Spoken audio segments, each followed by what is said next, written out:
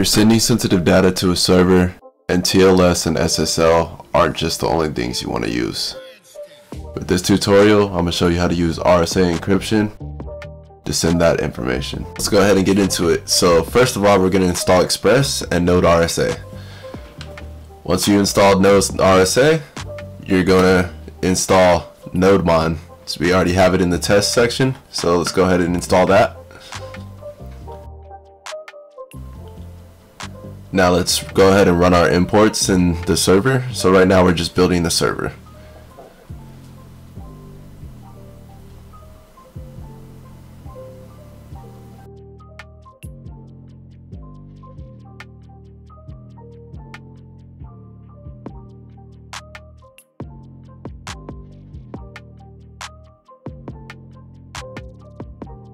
Right here, you're going to notice that I use express.json instead of bodyparser.json. This is because in Express 4.16, body parser is deprecated, so it's express.json now.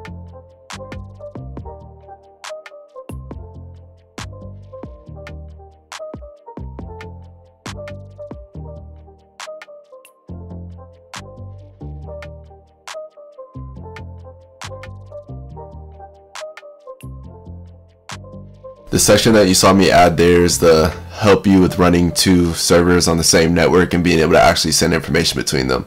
So go ahead and add that in there so you don't end up with any CORS issues.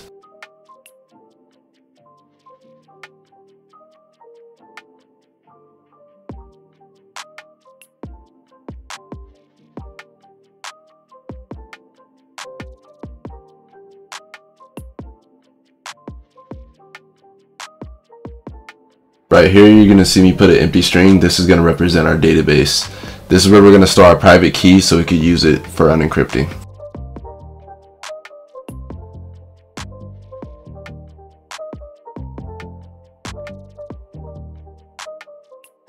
This part right here is going to be used to decrypt your strings. So any string you get from the client, it's going to use this method to decrypt it using the secret key that we stored into the variable above.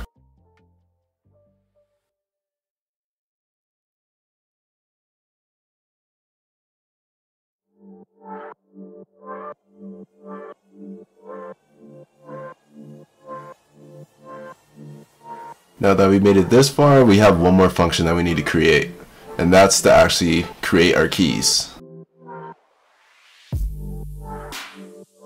So starting off, Node.RSA again, but this time we're going to feed in the object. Go ahead and put 1024 in it and start creating variables to save your keys in. So we need a public key saved in a variable. So keys, export public key, and then keys again. So you're just copying the process, but this time you're just naming them. So we want the private key this time, and we'll go ahead and return that as an object.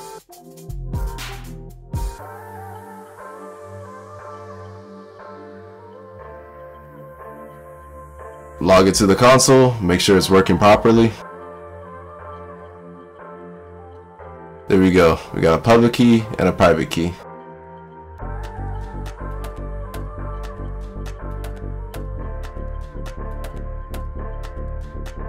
Alright, now we're going to actually start working on our routes. So we don't need that console.log anymore. And this first route is going to be what the client calls to when the browser opens up. This is going to get the client's public key, and it's going to save a brand new private key into the database.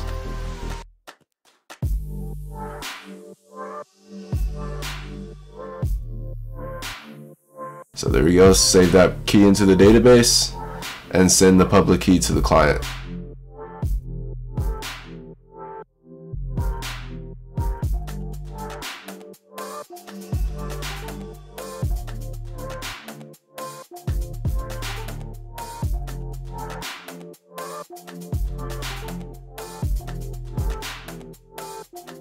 And we're going to work on the last route, and this is going to be the unencrypt route. So any data that's sent from the client is going to be sent to this route. This route's going to use that private key that we saved into the database to unencrypt the information. So go ahead and grab the body.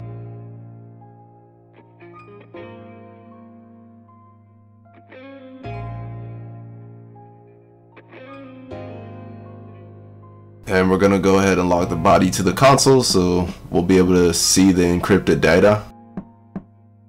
And then we're gonna just unencrypt it. We're not doing anything with this information, so we're just gonna print that to the console too. Then print out both the encrypted and unencrypted. And we're gonna go ahead and inject our secret key. So body.data, and let's just go ahead and comment that out. Now we're gonna hop into the Vue project that I built. I'm gonna have this in a zip file in the description if you wanna do the same project. So all we're gonna need for this project is Axios and Node RSA. The rest of the project will be built for you, but this is pretty much how you're gonna use it with a front-end framework like Vue or React, or any way, just as long as it's somehow connected to NPM. So you could use the same modules. So here we go, we're gonna connect our first route, we're gonna do the created route. So on the created route, this happens every time the application is created.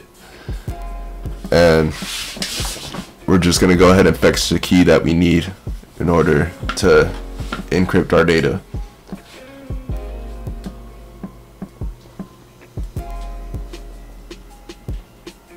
Yeah, let's go ahead and log that to the console so you can see it. You show your errors just in case something happens.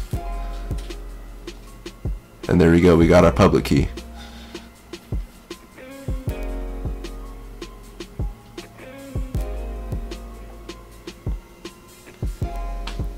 Now we're gonna actually build our function to encrypt the data.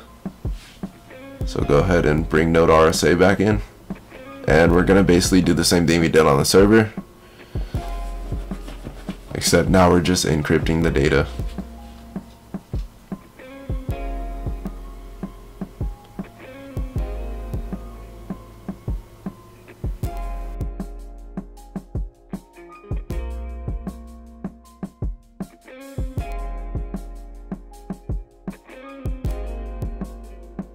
So go ahead and place key in Node RSA, and now we're gonna encrypt it using base 64, and then go ahead and return that encryption.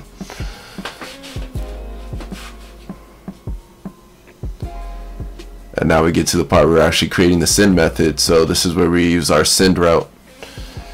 Now we already have a form object where it actually has information for this project. It's credit card information, so we're going to send the card number, the CCV, everything a credit card needs to actually make a purchase.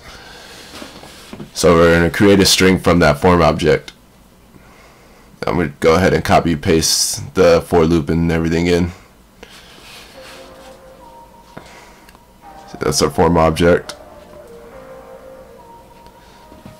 And now we gotta create our Axios route to go ahead and send that information over.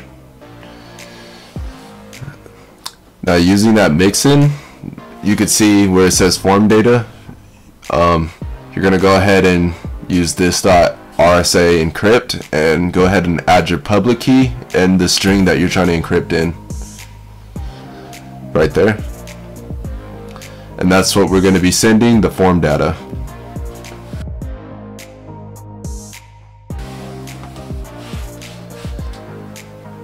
Go ahead and log a result and catch whatever errors that may pop up.